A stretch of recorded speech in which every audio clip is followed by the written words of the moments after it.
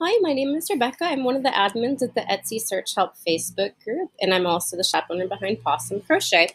And I wanted to take a minute today to talk about an exercise that you can do to help you get into the mindset of a buyer. When you're talking about SEO terms, you want to think of words that people are actually going to search for in Etsy. So one thing you can do to kind of separate yourself from your products, your shops, and get yourself into that buyer mindset is, think of someone that you might want to buy a gift for, and go through the actual Etsy search process. And the reason you're doing this is to kind of look at your own buying habits or shopping habits and go from there. So, for example, I have a friend. Let's see, she has like four cats, so she's kind of addicted to cats. So let's say I want to go find something for her, and I'm going to do like cat lover gift. I don't know what I want yet. I'm kind of thinking, what do I want to get her? What could I get her? Okay, and this is going to show me a huge variety of products, but I'm already thinking I don't know what I want. I'm just kind of browsing, and then I'm kind of going from here. Obviously there's shirts and stuff, but maybe I don't know her size, or there's these little cute balls. But I don't know what she's got, or if she's got room in her house. There's jewelry. I'm not sure if she likes jewelry, but oh, there's an ornament. Everybody likes ornaments. Maybe, I'm going to go something like that. Maybe now I've decided, just from browsing through this super quick, the kind of things that I might want for her. So maybe I've decided, okay, I want a Christmas gift for her. I don't want to do that. I want to do cat ornaments.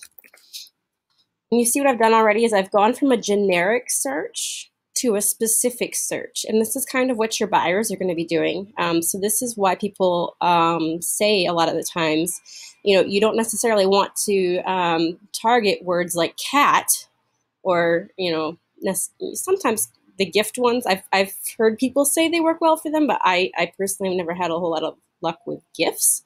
Tags that say gifts in them.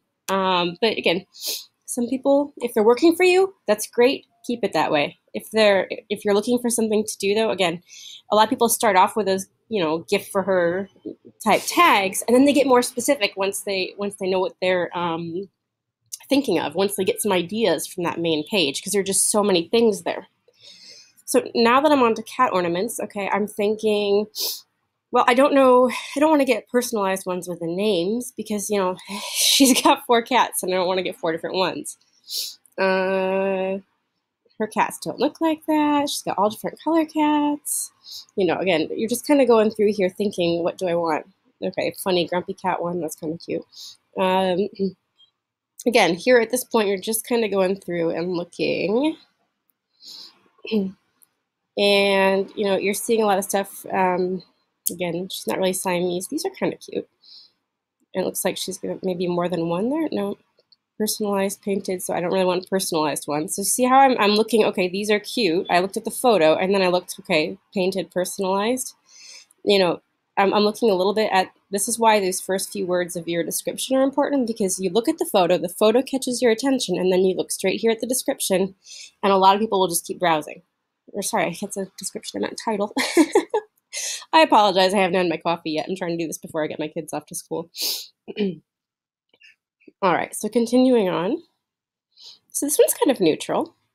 She's got, I think, two black cats and an orange, maybe three black cats and an orange. I don't remember. This one's also cute. She's got an orange cat. So I could go, again, it's also personalized, but, I could open this one up, and I'm the kind of person who opens up 18 million tabs, so I can go right back to that search page. Let's see. Only one left. Okay, but see, look, if I go through here, I see she's got all those names on there. I love that she's got this little photo here. So I would probably have to read through this and see, if this is right for me, if this is right for my friend. And go from there. And that's my buying process. Some people will go ahead and add that to their cart so they know it's there. Some people will keep that tab open. Some people will do other things. Let's just go back to one. See, this lady's got this one, and it's kind of tempting to me because this one's definitely more along the lines of what I was thinking, something generic without a name. But it's only got those 2 photos, so it's hard for me to tell, how big it is or anything like that. Excuse me. But it's cool that she says it's like hand done in her kiln. Makes me very interested in it. So this is, again, my buying process, but just to give you an idea. And I see she's got these other ones, and I kind of like this pose better. So I might come over here, grab this one. Yeah, I mean, I like her stuff, and she's got some great reviews that pop up on here. I would probably go through and just double check, this whole section here, but this is probably what I would get for my friend, something like this.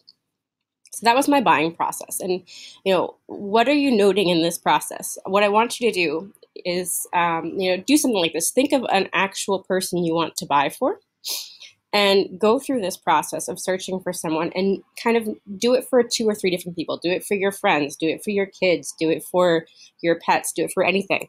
Do it for your mom, your grandma, it doesn't matter. But think about, what are you searching? Why? How many pages are you going through? When you're pulling up those listings, let's see, I did the ornament one. Let's see. In really broad terms, when you're going through these listings, what is popping out at you? Take a minute to look, okay, what photos really strike your eye? This one, again, I couldn't really see. I understand what they're doing, but it didn't really pop out to me when it's on the same page as these. Which photos are catching your attention?